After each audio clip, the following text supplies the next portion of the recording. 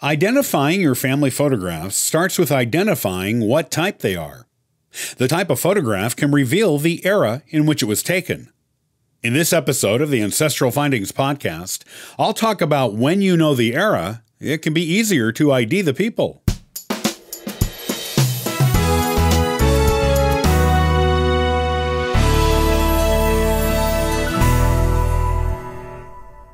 Identifying your old family photographs is a lot easier if you know the era in which they were taken.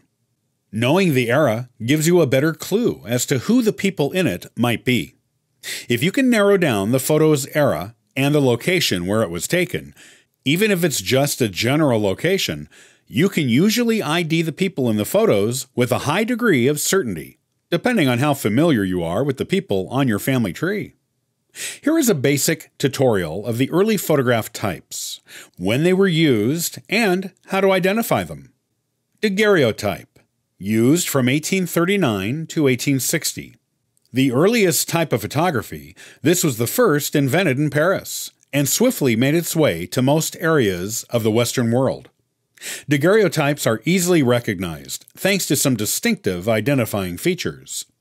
A mirror-like surface. Printed on a silver-coated copper plate. Always in some kind of case, usually with the actual photograph protected by a mat and a sheet of glass. Clothing and hairstyles of the people in daguerreotypes can be used to further narrow down the date range in which they were probably taken. Earlier daguerreotypes typically featured people in conservative, almost Puritan-like dress, while later ones often featured people in more flamboyant styles.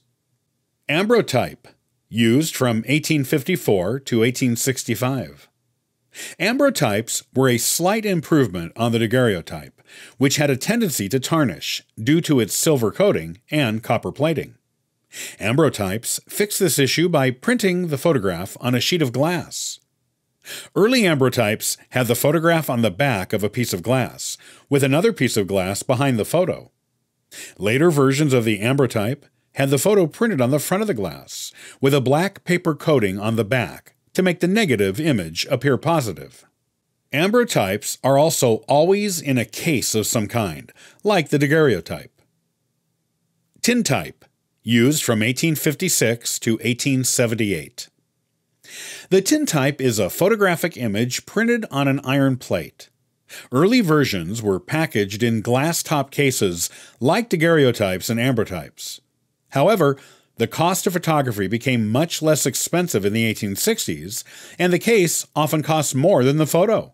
So, later tintypes appear either in paper sleeves or simply as loose, though rather hard due to the iron, photos, like you would put in an album. In fact, these were the first album-suitable types of photographs.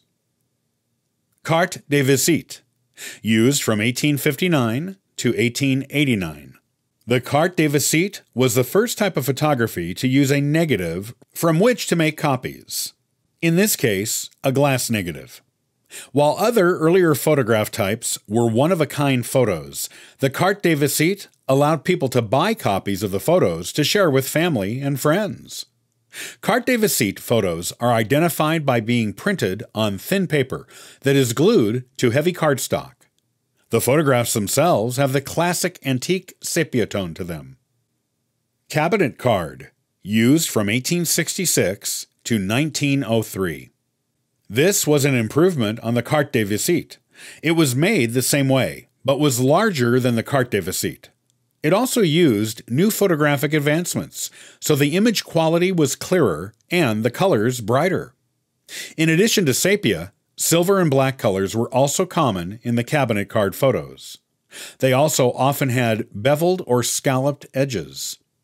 After the era of the cabinet card, personal cameras entered the market, making expensive photography studios unnecessary, except for formal family portraits.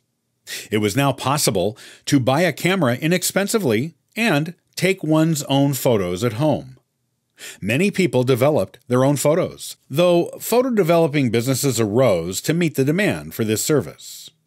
After 1903, you start to see more modern-looking photographs because people were taking their own photos. Identifying the era of these photos becomes a matter of identifying the era of clothing and hairstyles of the people in them. Use these tips in identifying the era of old photographs, and you are one step closer to identifying your ancestors in them.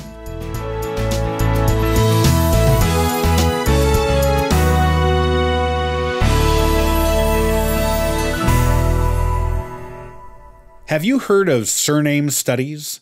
These most basic of genealogical study groups can actually yield a lot of good information, especially in the age of DNA. Join me on the next episode of the Ancestral Findings podcast. I'll show you where to find them and how to use them. Be sure to check out ancestralfindings.com. There you can also download older podcast messages to hear again at your convenience. That's ancestralfindings.com. See you the next time here on the Ancestral Findings podcast.